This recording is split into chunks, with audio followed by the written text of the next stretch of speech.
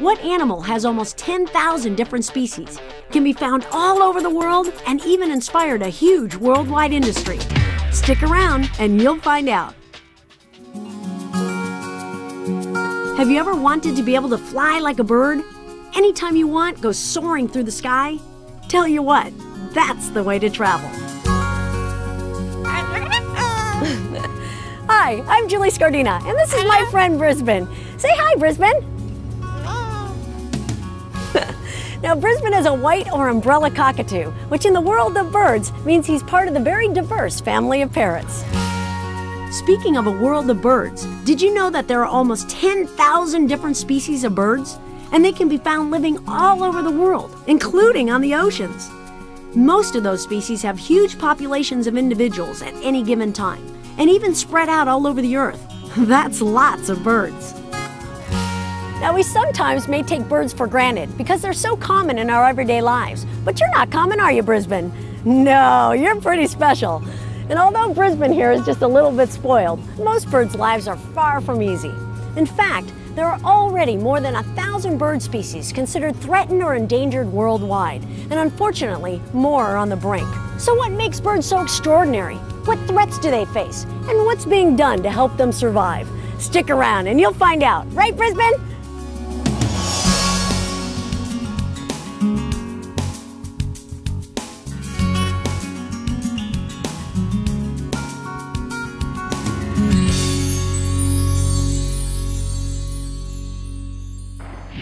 So what do you really know about birds? You probably know some of the basics that most birds have in common.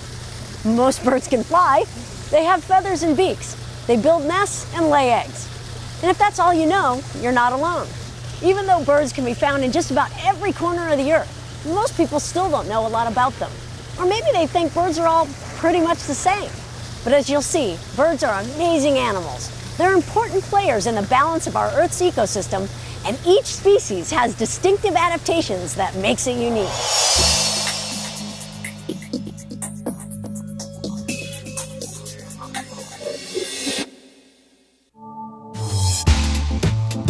Birds live in every type of habitat, from oceans to ice fields and everything in between. And in each habitat, birds are an important part of the natural balance. Their very diets alone have a huge impact on the ecosystem. That's because different species of birds eat different foods. Foods like seeds, grains, rodents, snakes, fish, algae, insects, fruits, nuts, nectar, and even dead animals. Just by eating, birds help control rodent and insect populations. They spread plants by dispersing seeds in their droppings, and some even act as nature's garbage collectors. You know, once you start thinking about it, birds really are pretty interesting. After all, their ability to fly inspired humans to develop the airplane. Really? But to do that, we had to understand how birds are able to fly and glide. So come on, Brisbane, let's show everybody what makes your wings so special. See that shape? That's part of the secret. Although flying requires a combination of a bird's muscles, bones, and feathers, the curved shape of the wing is what makes gliding possible. Why? Because the airflow over the curved top of the wing is faster and has less pressure than the airflow under the wing, which pushes the wing up, creating lift. Birds have special lightweight honeycomb bones too, and feathers that create a smooth surface for air to flow across. But feathers aren't just for flying. They also protect and insulate the bird's skin. Birds are warm-blooded, but they can't sweat, so they use their feathers to maintain a constant temperature, around 106 degrees Fahrenheit. Even though all birds have feathers, beaks, and scales on their legs and feet, there are a lot of adaptations that make the different species unique. The shape and size of a bird's beak or bill is adapted to what they eat. Birds of prey have sharp beaks for tearing flesh. Pelicans have a pouch for scooping fish. Ducks have fringed bills for filter feeding, and the hummingbird's long, thin beak can reach inside flowers for nectar. The structure of their feet is adapted for mobility in different environments. Many birds have feet that can grasp branches. Wading birds have lobed toes for stability. And swimming birds have webbed feet. Feather coloration also makes birds unique. Some feathers are bright and striking, while others provide the perfect camouflage. Bird nests are highly individual too. There are rock nests, woven hollow nests, and even nests of mud. Birds of prey, like the eagle, make huge nests that they add to year after year. An eagle nest can be as large as a king-size bed and weigh as much as a compact car. Another unique characteristic of some bird species is seasonal migration, which means that birds move from spring breeding areas to non-breeding or wintering areas. Distances of migrations vary, but the longest recorded trips are made by Arctic terns that fly from the Arctic to the Antarctic and back, a distance of about 22,000 nautical miles. As you can see, just surviving takes a lot of work for a bird. And on top of that, like many animals, they face other threats to their existence too, both natural and man-made. Birds go through a gauntlet of threats. It's amazing when you think of birds that migrate, going through storms, trying to go through cities, going through areas maybe where they might be hunted, going through areas where there'll be predators, going through toxic areas, electrical lines, power poles. It's just endless. All animals need a healthy environment to survive, and the only way to preserve any species is to protect both the animal and their habitat. And these days, that's a big job. Thankfully, there are government agencies, conservation organizations, and companies like SeaWorld and Busch Gardens that are working together to save birds and all other wildlife.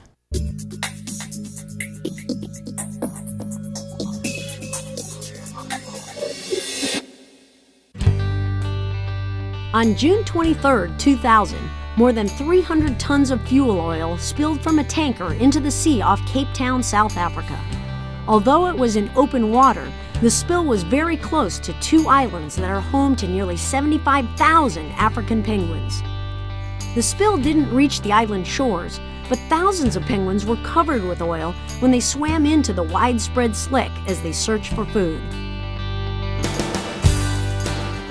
Immediately, the Salt River Rescue Center was set up, and more than 30 animal experts from zoos and aquariums around the world mobilized to South Africa to head up a massive bird rescue mission.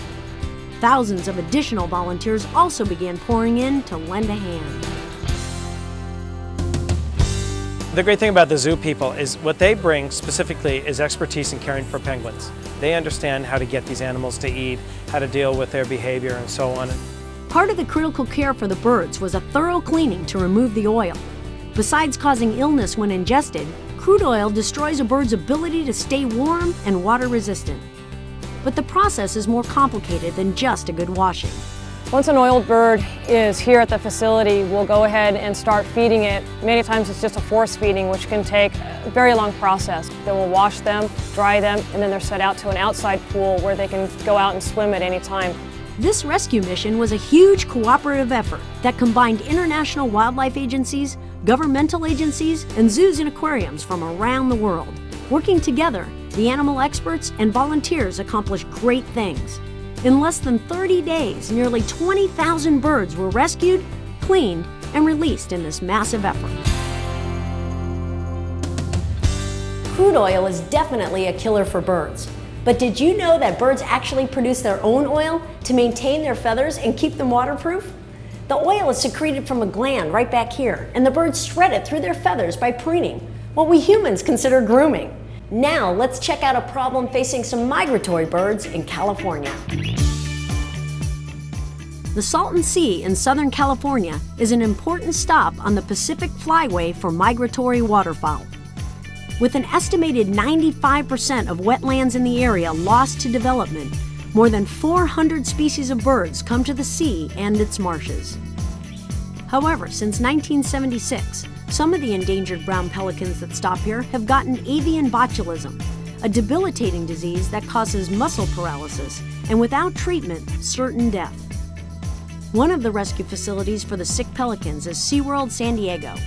Over the years, a medical protocol has been established for the pelicans, and veterinarians and aviculturists can now quickly begin treatment. The disease botulism causes muscle paralysis. Not every bird has the same problems. Some are so severely affected they can't hold their head up, they can't blink, they can't even move their wings. What's critical in therapy for botulism is to act very quickly. Scientists believe the birds get the botulism from tilapia, one of the fish in the Salton Sea.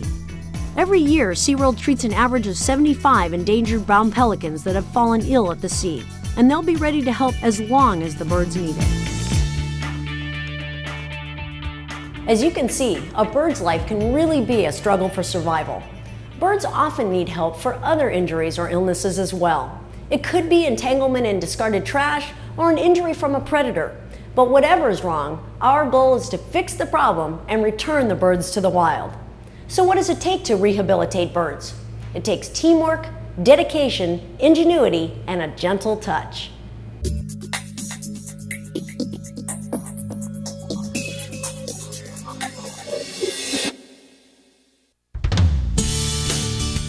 The Oiled Wildlife Care Center in San Diego, California, was designed to care for animal victims of oil spills. But with its high-tech facilities and staff, it quickly became a rehab resource for all kinds of animals and injuries. So after the brown pelicans from the Salton Sea were stabilized, they were transferred here for rehabilitation. With devoted attention and continued medical treatment, even the sickest animals can recover here. And soon the pelicans were in outdoor pens, fattening up with whole fish. After several weeks of rehab, it was time for the Salton Sea brown pelicans to go back to the wild. Did you know that a bird's wing shape is an adaptation of its foraging strategy? Birds like pelicans and eagles can glide motionless, then swoop down and grab their prey and keep on flying. Brisbane, we're not going to let that happen to you. But birds in the wild have a lot more than that to worry about. With stretched out necks and wingspans up to 9 feet, sandhill cranes in flight are really an awesome sight. It's hard to believe that anyone would shoot such a beautiful bird, but that's exactly what happened to this Florida sandhill crane that was brought to SeaWorld Orlando. As soon as the crane arrived, the veterinary staff went to work. The injury was old, and the damage to the wing severe. The difficulty with a lot of these injuries is the severity and the time element that we get them. Often that animal may not be picked up right after the injury, and as a result the tissue is able to deteriorate, which results in loss of function of parts of the body that really have a major effect on their survival rate. The only solution was amputation, which meant that the bird would never be able to fly again. These are very, very beautiful, but they're also flighted birds, and they need that flight to get away from predators and find food as well. Without the wing, there's obviously the prognosis for survival out in the wild is very, very low. As it is with some rescued animals, this Florida sandhill crane became a resident of SeaWorld. Once the surgery healed, he joined the park's other animal ambassadors, whose stories hopefully inspire conservation in everyone who sees them. Most times, though, rehabilitated birds are returned to the wild, like this sandhill crane that suffered a broken leg. After only a month of healing, the bird was back to normal and was released near the location where it was found. Okay, Brisbane, now it's time to talk about birds of prey and visit our friend Jack Hanna, who went to a place where people are dedicated to helping and rehabilitating our national bird.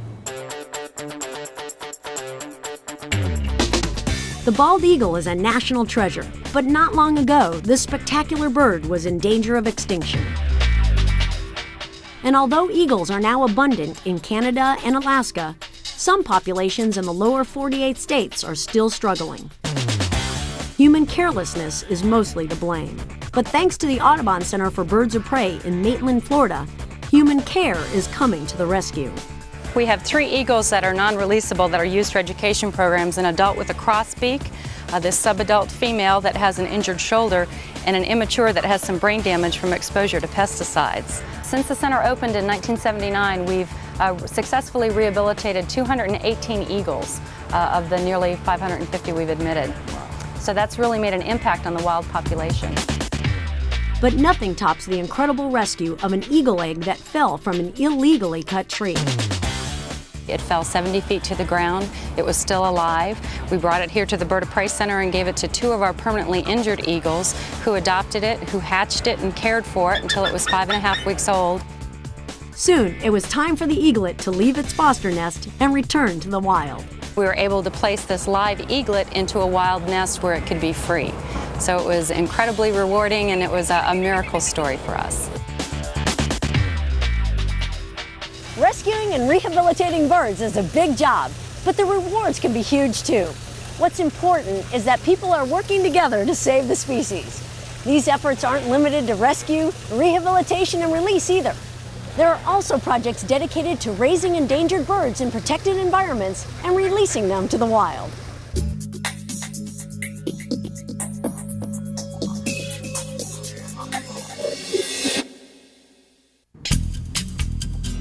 Light-footed clapper rails are secretive, skittish water birds that only live in the coastal wetlands of Southern California. Only there isn't much coastal wetland left, and what is left isn't very healthy. As a result, the clapper rail has become endangered, and there are only about 600 of them left.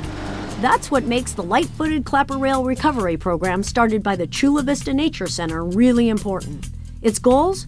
To restore the salt marsh and increase genetic diversity in wild populations. The light-footed clapper rail is one of the birds that's restricted to this habitat. It can't adapt to living anywhere else. Cleaning up the habitat has begun, but it's a slow process. In the meantime, the breeding program has shifted into high gear, and SeaWorld has joined the team to help. By providing staff and facilities to artificially incubate eggs and raise chicks, SeaWorld has significantly increased the number of birds able to be released each year. We hope to use these pairs of birds to breed chicks that we can release into the wild to help increase the genetic diversity. Chula Vista Nature Center is also raising chicks in part of the adjacent natural habitat, and they keep tabs on moms and babies by a video link. So Charles, what we're seeing live is actually the future generations of the clapper rail. Right. These birds that we're rearing today, actually their parents are rearing, in about 2 months will be released into the different marshes in Southern California. And hopefully, the light-footed clapper rail will live on and thrive.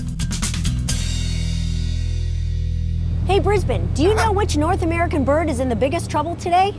No? Well, I tell ya, he lives in Texas, it looks a lot like a chicken, and there are fewer than 60 birds left in the wild. Ever heard of an Atwater's prairie chicken? If you said no, you're not alone. Few people have, but maybe that's because it's so rare. The Atwater's prairie chicken is a species of grouse, actually. The Atwater's prairie chicken lives in the coastal prairies of Texas and Louisiana, areas that are rapidly becoming developed, a lot like the problem the clapper rail faces in California. But thanks in part to the efforts of animal experts at a number of Texas zoos, the Atwater's prairie chicken is getting a new lease on life. SeaWorld San Antonio is part of a cooperative program to breed Atwater's prairie chickens for release to the wild. We cooperate very closely with the other zoos that are raising these birds. We share information, we trade birds back and forth that need to be, if you need to change pairs for genetic reasons. And when they're old enough to live on their own, and the conditions in the wild are optimal for their survival, the young birds are released at the Nature Conservancy Texas City Prairie Preserve, as well as other protected sites. If we weren't doing this, the wild population would probably already be extinct. The Atwater's prairie chicken is a good example of a resident species, a bird that stays in one geographic area for its entire life. Other birds are migratory, like the endangered whooping cranes our friend Jack Hanna went searching for in Central Florida.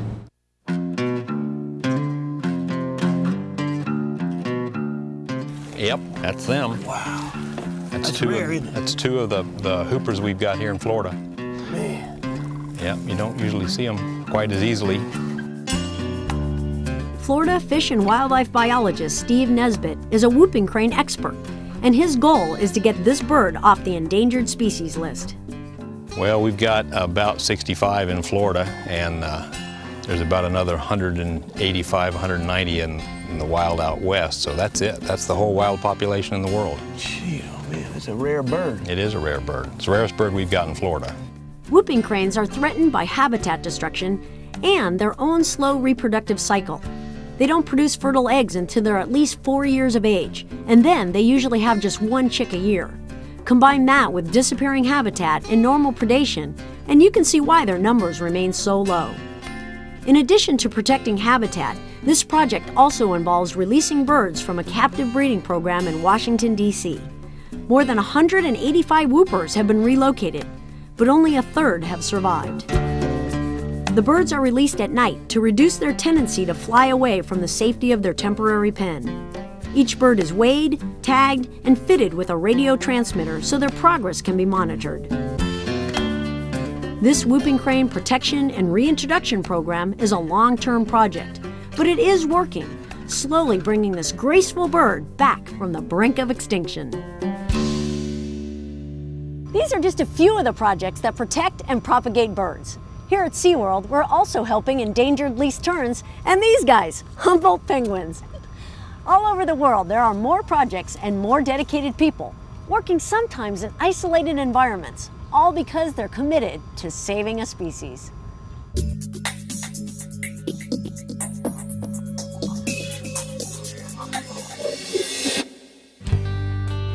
Sometimes in protecting a species, the work to be done is right in our own backyards. But other times, it takes biologists and researchers to some pretty remote locations, like Seal Island in Maine, home to Project Puffin.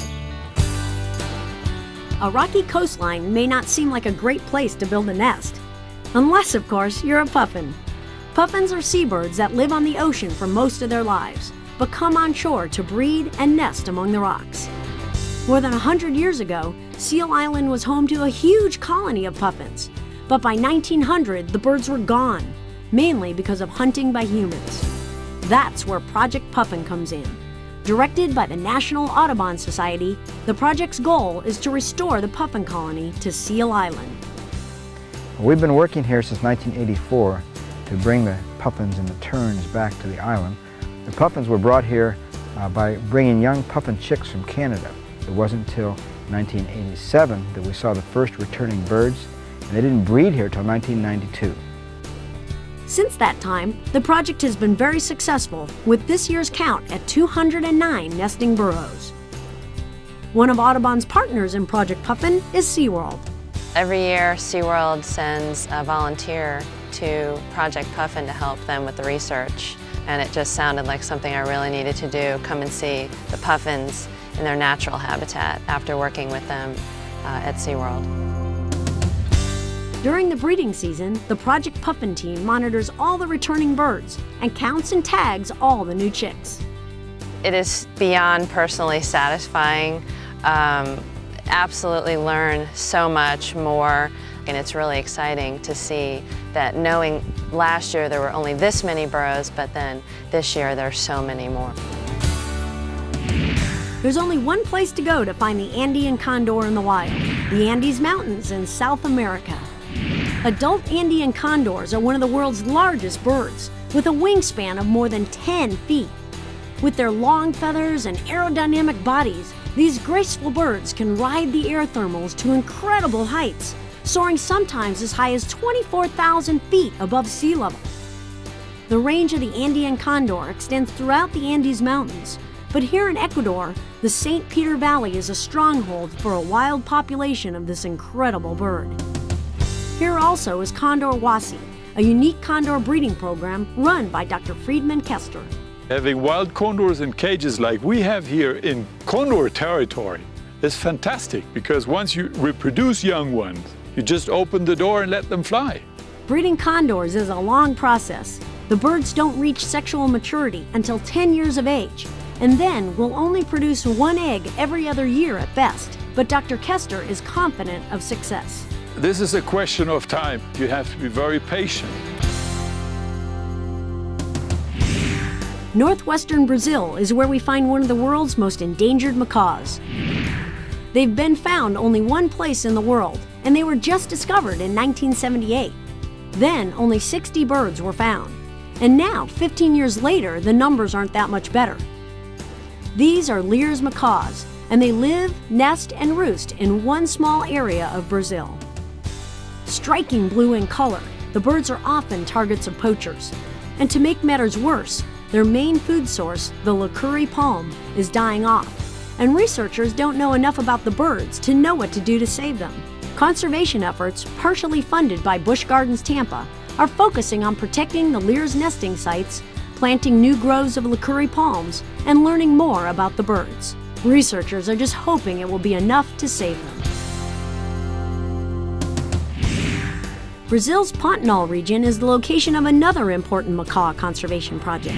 Cayman Ecological Reserve is the base camp for Conservation International's Hyacinth Macaw Project. Here, biologists and researchers have been working for more than 10 years to save another one of Brazil's endangered macaws. Field conditions for the project are a challenge, which I learned when I joined the researchers to collect data on a hyacinth chick still in the nest. Essentially just a large hole high up in the trunk of an old tree. Once the chick was gently pulled from the nest, we took measurements, weight, and overall information on the bird's growth and health. This chick was about 90 days old and huge. His beak was as big as my fist. When the project started, there were only 1,500 hyacinth macaws in the entire region. But now, due to habitat preservation, community education, and a reduction in poaching, there are about 3,500 hyacinths. And soon, this chick will leave the nest and be on its own. One more bird in the fight to save a species. Brisbane and I think it's really exciting to know that so many people are working all over the world to save birds and their habitats. And you can have a big impact too. All it takes is a willingness to help and a conscious effort to do the right things.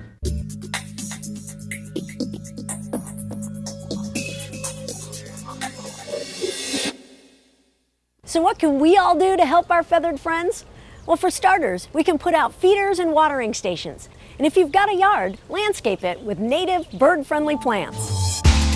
Number one is to be informed, to look, to go to the library, to go on to Ask Shamu, or to go to an Audubon meeting, join Audubon, find out what you can do out there. To help birds that live in or near the water, we can participate in beach and waterway cleanups and always dispose of our trash properly. That's because trash like plastic bags, straws, and fishing line can be a death sentence for a bird that either eats it or becomes entangled. If you're considering getting a bird for a pet, be sure to learn about the bird species before you do, and then realize that it's a lifelong commitment that takes time, patience, and lots of love. Supporting conservation work that protects habitat is important too. It's important that we look at migration areas. We look at areas that for nesting, for food sources. It's important that those areas be identified, and those are the spots that we protect. We can also help by building birdhouses or making natural feeders for times like winter when food may be scarce. Be sure to support organizations that rescue and rehabilitate birds. And if you see an injured bird that you think needs help, call your local Fish and Wildlife Service or your local rescue organizations to get aid on the way. Saving an endangered species can be a lot of work, but every animal deserves a chance to survive. And that's why it's important for all of us to protect birds and their habitats. And there are a lot of things that can make a big difference. Don't forget to always reduce, reuse, and recycle. And put your trash where a curious bird won't try to make it lunch. Even though there are thousands of species of birds, each species is special and vital to the diversity of the earth. Every species we lose unravels another piece of the web of life we all depend upon. So let's give wildlife a chance to survive. It's worth it for ourselves, for the planet, and for the future. Right, Brisbane? Right.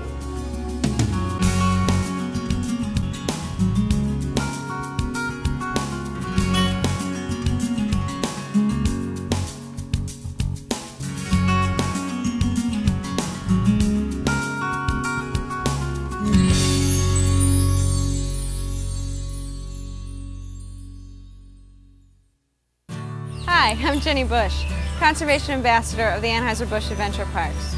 SeaWorld, Busch Gardens, and Discovery Cove are dedicated to the conservation and preservation of wildlife, and we believe the stories, like the one you just experienced, need to be told. Birds featured in this program benefit from the SeaWorld and Busch Gardens Conservation Fund, a non-profit charitable organization dedicated to wildlife research, animal rescue, habitat protection, and conservation education. Your support through the continued viewing of programs like this is appreciated. I encourage you all to learn all you can about animals and their environment. Remember, we are all interconnected. What happens to them eventually happens to us. so we need to protect them. Together, we can make a difference.